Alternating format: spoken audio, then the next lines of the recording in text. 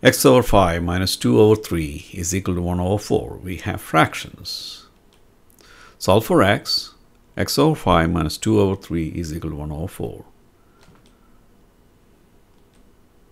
We do not have a common denominator. So what do we do now? We have 3, 5, and 4. So what we do is find the least common multiple.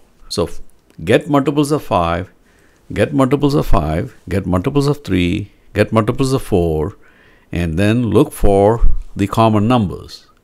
And between the common numbers, look for the least of the common multiples. And what do we have? 60. Or use prime factorization. How do we use prime factorization? 5 is a prime number, so there's nothing we can do. 3 is already prime, nothing we can do. How about 4? 4 is 2 times 2. 2 is a prime number, right? So what is the maximum number of 3? 1, 3, 1, 5, and 2 2's. So all you have to do is multiply 3 times 5 times 2 times 2, and you get 60. So the least common multiple of 5, 3, and 4 is 60. So multiply throughout, left and right, by 60. So here is our starting equation. X over 5 minus 2 over 3 is equal to 1 over 4. So multiply both sides by 60. Multiply both sides by 60. And then distribute 60 to each term. And what do we get?